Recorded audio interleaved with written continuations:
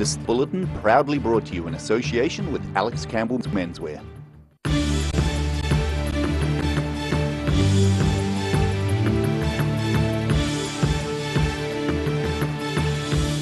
Tonight on the South Today, Dunedin gets lit up like Christmas trees as residents cover their homes in festive lights. More than 600 people soak up the sun at the recent annual long lunch in Arrowtown.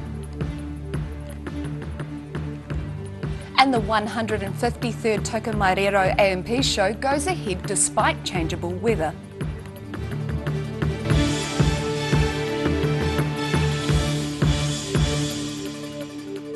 Kia ora, good evening, I'm Melissa Barton.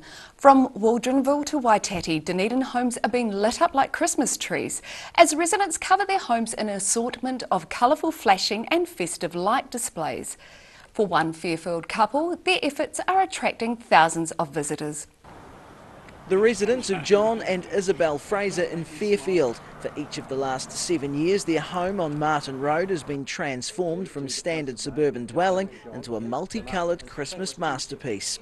Yes, when I was over in America, I saw some of the big department stores and I thought I'd like to put a display on like them. And he certainly made a good fist of it with thousands of multicoloured lights, an inflatable Santa Claus and a nativity scene. It takes about 1 week to put the lights up, and each of those boards, picture boards, has been made by me from a string of lights and a bit of plywood, and they take about 1 day each for 2 people to make. But his labour of love is certainly worth it. Planning for the display starts in October. Last year around 1,000 people visited on Christmas Eve alone. Some people collect steam engines, little miniature trains. I do Christmas lights, and it's a major hobby of mine, and I really love doing it, particularly for the kids. He says the word has got out about the display and they're already seeing more people stop by for a look than ever before. In Dunedin, the South Today. 2 men have been sentenced to life in prison for the murder of 19-year-old Jack McAllister outside Stadium Southland last year. Staff reports Braden Whiting-Roth and Christopher Brown have been sentenced to life imprisonment for the murder. Laura Sheepers has been sentenced to 12 months home detention after being found guilty of manslaughter. McAllister died from injuries suffered during an attack in June last year.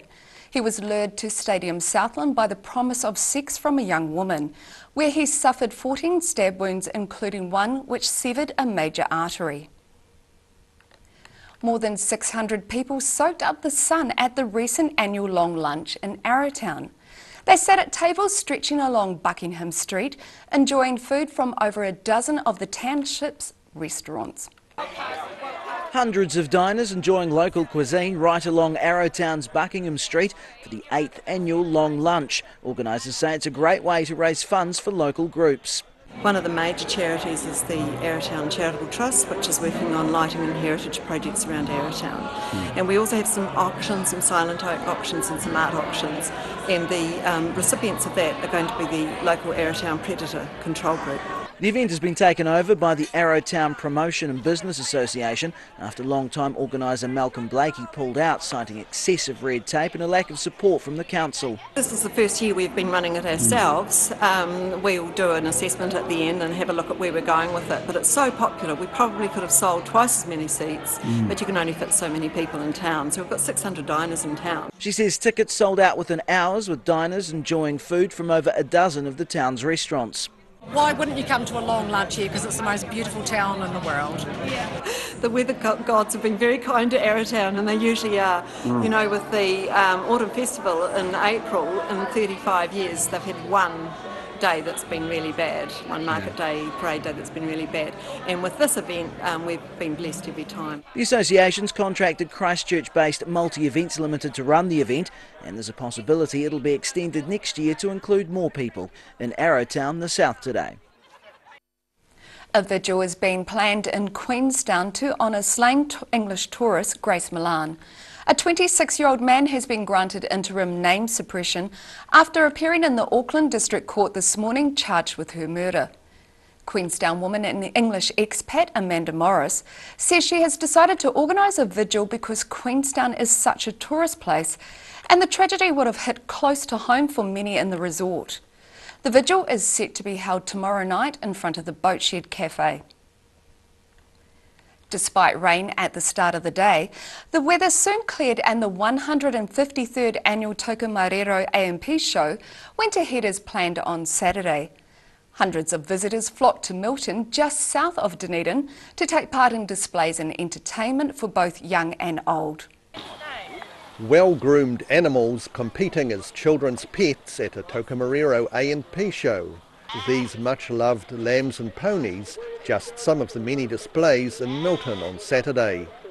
Despite cows and cattle being absent due to the risk of Mycoplasma bovis, the show saw good numbers of other livestock on exhibit. Entries are up on horses this year. We're up to 150 actual horses. That's not, and then obviously multiple entries from different horses. Sheep numbers were up a wee bit on last year. While rain had initially threatened to spoil the day, McElray says the show was a success. As a relatively new member to the Society's committee, presiding over the A&P show has been a challenge for him. I had 1 year as junior vice, and then I went straight into president, so it was a bit of a steep learning curve, but have a great committee, and they helped me a lot and learnt a lot, but I've had to learn a lot about horses and had to learn a lot about things which I didn't know a lot about in a hurry. Tours of the nearby Calder Stewart factory were on offer, and the Milton Crash Rescue Team put on a display of their role in the community. It's real good just to show the community what we do and how we do it, and we do it safely and to benefit the community and also upskill ourselves. And of course, no A&P show is complete without a grand parade to wrap up the day. In Milton, for the South Today. Still to come on the South Today, we pop into Invercargill's Christmas market and visit Waiau to see how the town's going 2 years on from a destructive earthquake.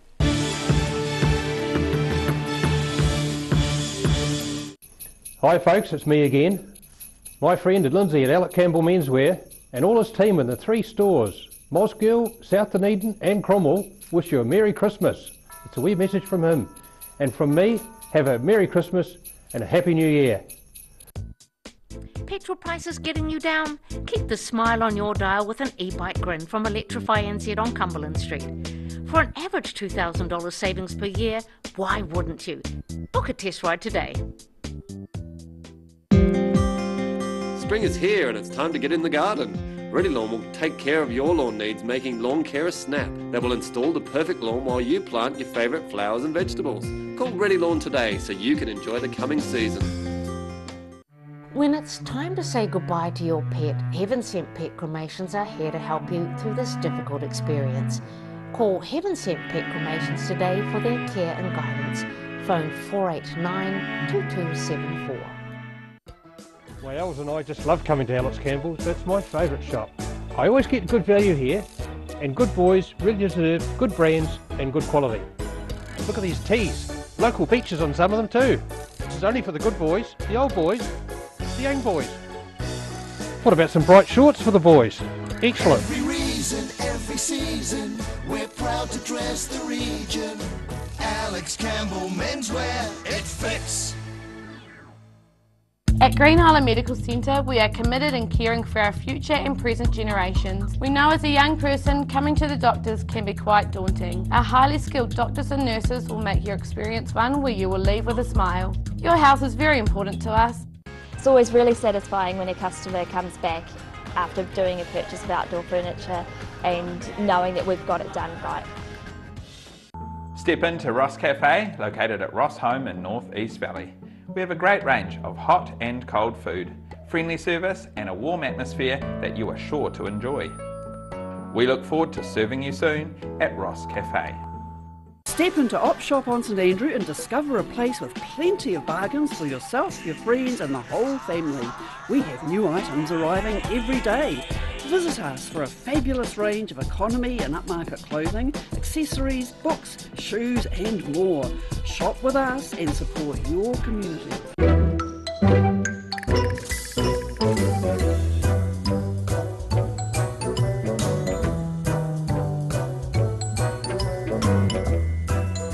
It's that time of year. It's time to get into the garden, and it's time to get your weed eater. Down here at the Power Garden Department at Andersons Bay Road, this year it's all about the cordless weed eater. Come down and see us at Mitre 10 Mega and we'll help you get it done right.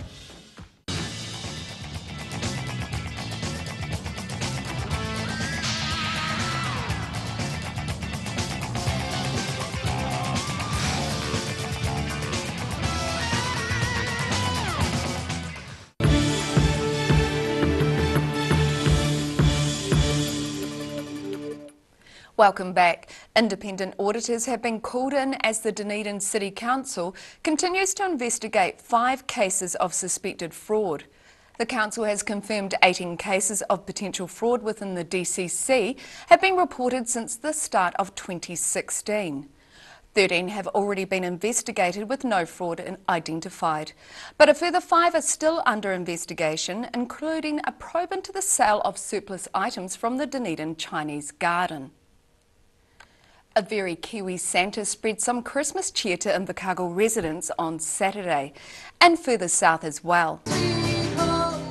The council says the Invercargill City Centre Christmas Market and Festival focused on all things Kiwiana to better represent the New Zealand way of celebrating the holiday period. About 1,000 people attended the market, which had 45 stalls from local businesses. The council says residents made it clear in a council survey earlier in the year the Christmas festival is an important event for the city. Meanwhile, wet and windy weather forced the cancellation of the Bluff Christmas Parade yesterday, but it wasn't enough to dampen the spirits of those attending the Christmas festival. Hundreds braved the cold to partake in a range of festive activities. Local businesses set up a range of craft and food stalls, while mini jeeps, face painting, a bouncy castle and a jelly eating competition kept the children happy.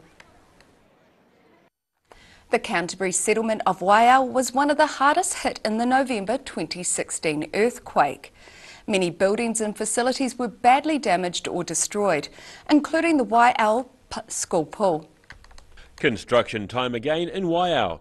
The November 2016 earthquake caused widespread damage across central New Zealand, but one of the hardest hit places was the small Canterbury town of Waiau. The Waiau School's 100-year-old pool was destroyed, and 2 years from the event, the $1 million rebuilding project is on track. Approximately $1.5 million a year. We've had a lot of support for the project nationwide. It's quite overwhelming, in fact, about how many people have given and who has given to the project. The committee did initially fundraise over $350,000 with the help of Verdon Kelleher, a Auckland resident who was proactive straight after the earthquake and started advertising the job and getting out in media attention. Waiau Pool Committee Chair Emma Duncan says the pool has been greatly missed. It was a great facility and it served many generations and children's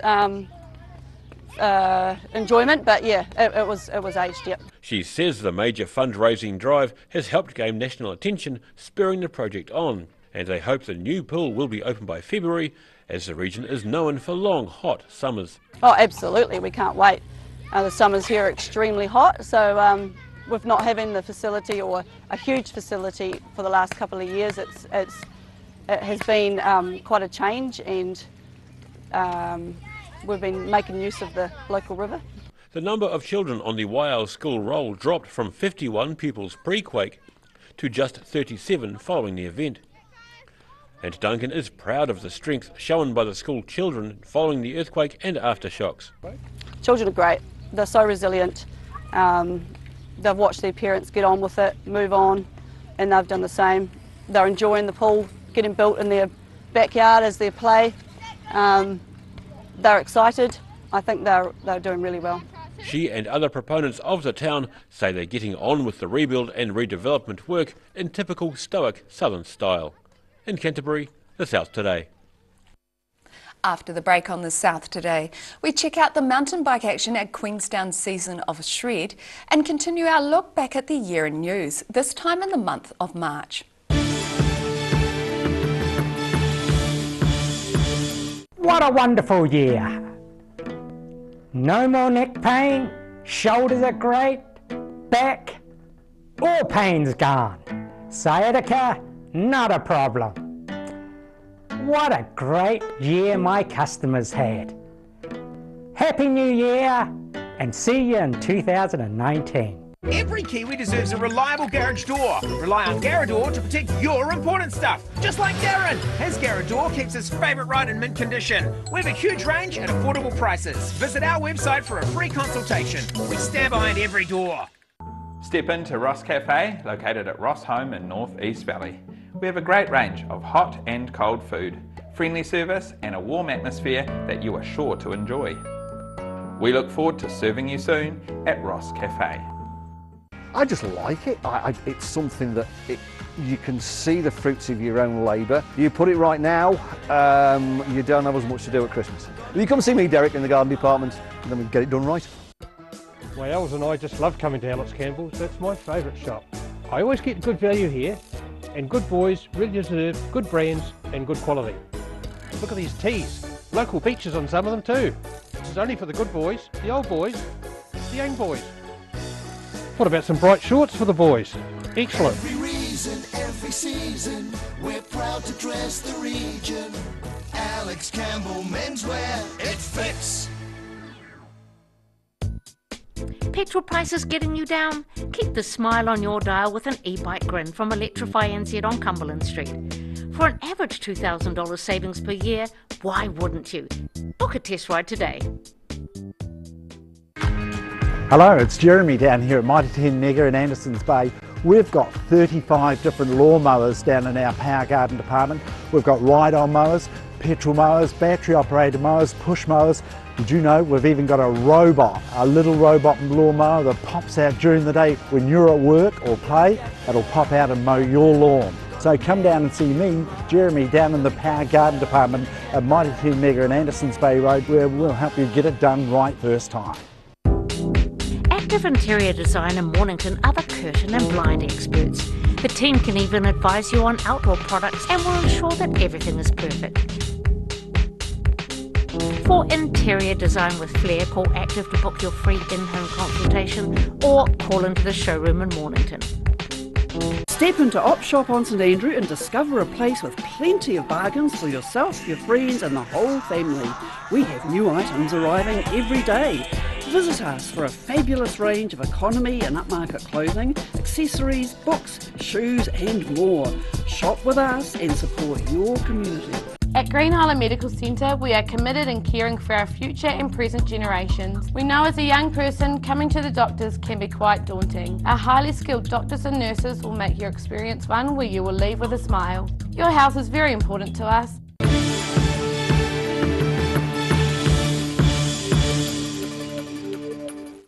Thanks for staying with us. Fine weather brought out a big crowd for the Queenstown Mountain Bike Club's annual season of Shred event in Fernhill on Saturday.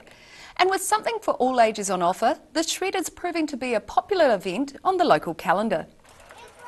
Perfect conditions, a big crowd and a quality field for this year's Season of Shred mountain biking event in Queenstown. Organisers wrapped with the weather and the turnout at the Wynyard Jump Park. Last year was a bit of a wet one, so we're really happy with the weather and the turnout this year. It's obviously clouds have parted, the sun's out, it's really warm. Wish I had a short sleeve on, and yeah, we're really happy. Everyone's enjoying it. The day featured appearances by pro riders Connor McFarlane and Tom McLean, while about 100 competitors tackled a Grade 5 Black Diamond Trail in the King Salmon Race. This year we have a kids jump jam and then we have an adult jump jam. We had the King Salmon Race just finished actually just a few minutes ago. We crowned King and Queen of Salmon. The whole point of it is raising funds for the club. He says it's taken him and 4 colleagues from Atlas Beer Cafe about 3 months of planning, along with help from club members. This year, yeah, it's definitely better than last year already. We'll be able to, yeah, we're really happy with the turnout so far. Lots more families.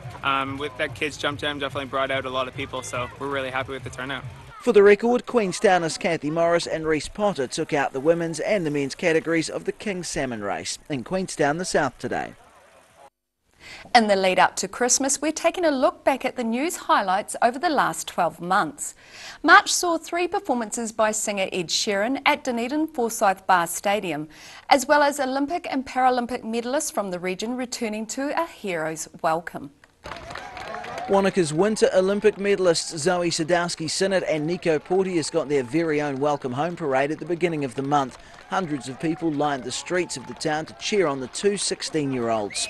That was insane. I did not expect this many people, like that is incredible. The amount of support we've received over the past 2 weeks has been, it's out of this world. An Invercargill author launched her first novel dealing with a controversial piece of the country's history. Pauline Smith's Dawn Raid tells the story of how the raid searching for illegal immigrants affected people in the 1970s, especially Pacifica people. I lecture at the University of Otago, and a lot of the students have little or no knowledge of the Dawn Raids and of what an overstayer meant or what the Polynesian Panther Party stood for and what they did to put an end to the Dawn Raids. The book went on to be a winner in the New Zealand Children's Book Awards later in the year. The search continued for missing Alexandra man Christopher Bates. CCTV footage released the previous week showed a man thought to be Bates, but that turned out not to be the case. Christopher Bates was never found. After being lost for more than a month, 6-year-old Labrador Huntaway Cross Meg was reunited with her owners. The dog was found injured in bushes where she'd gone missing following a car accident. As far as I'm concerned, she's home and the universe has provided. And that is something that I never thought yesterday at 2 o'clock I would be saying today. And Winter Paralympic gold medalist Adam Hall returned to a hero's welcome at Dunedin Airport. Scores of well-wishers met him at Momona with flowers, songs and handmade welcome home signs. It was the second time Hall had won a gold medal in the men's slalom event. And now recapping tonight's top stories on the South today. From Waldronville to Waitati, Dunedin homes are being lit up like Christmas trees as residents cover their homes in an assortment of colourful and festive light displays. More than 600 people soaked up the sun at the recent annual long lunch in Arrowtown, raising funds for local charities. And despite rain at the start of the day, the 153rd annual Tokomarero AMP show went ahead as planned on Saturday.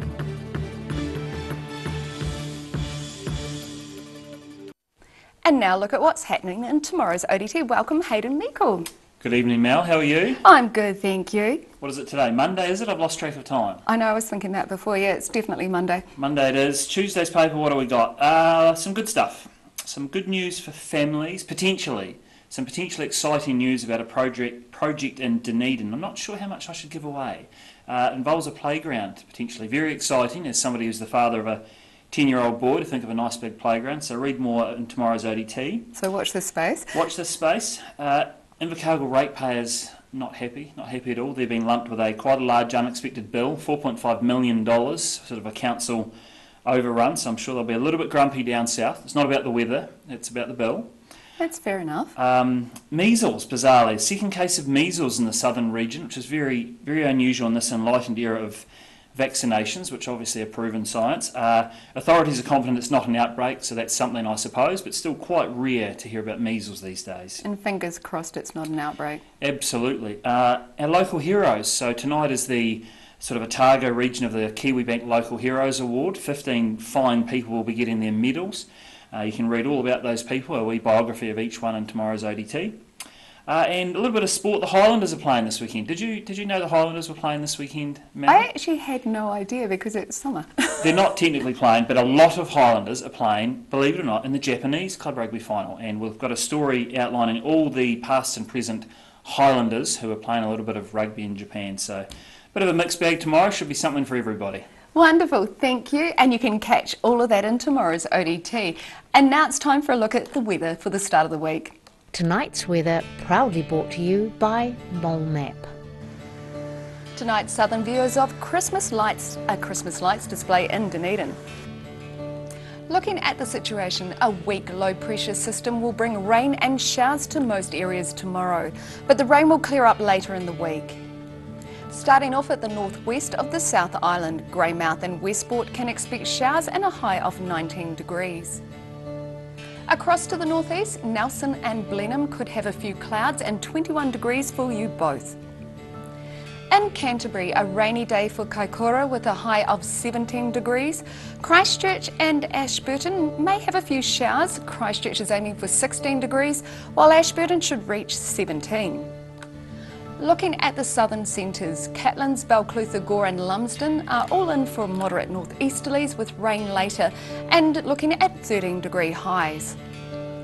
Heading westwards to the Central Lakes, moderate northerlies and some rain with highs of 14 for Wanaka, Alexandra and Queenstown, and a bit cooler for you in Tiana on 13 degrees, and you'll also have rain.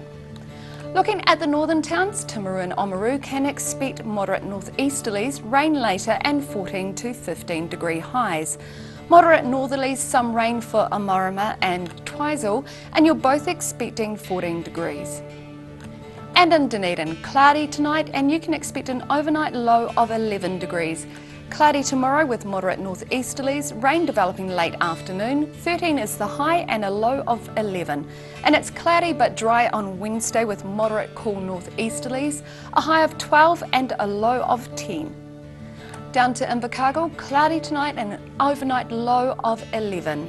Cloud increasing and lowering tomorrow with showers developing during the afternoon. Moderate northeasterlies looking at a high of 14 and a low of 11. Showers clearing and sunny periods developing during the afternoon on Wednesday with light easterlies. Plan for a high of 14 and a low of 9.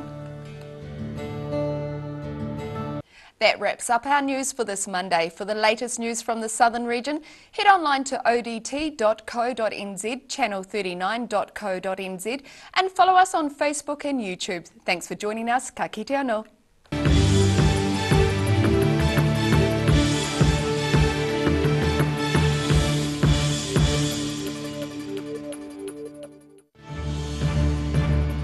This bulletin proudly brought to you in association with Alex Campbell's Menswear. Supporting local content so you can see more of New Zealand on air.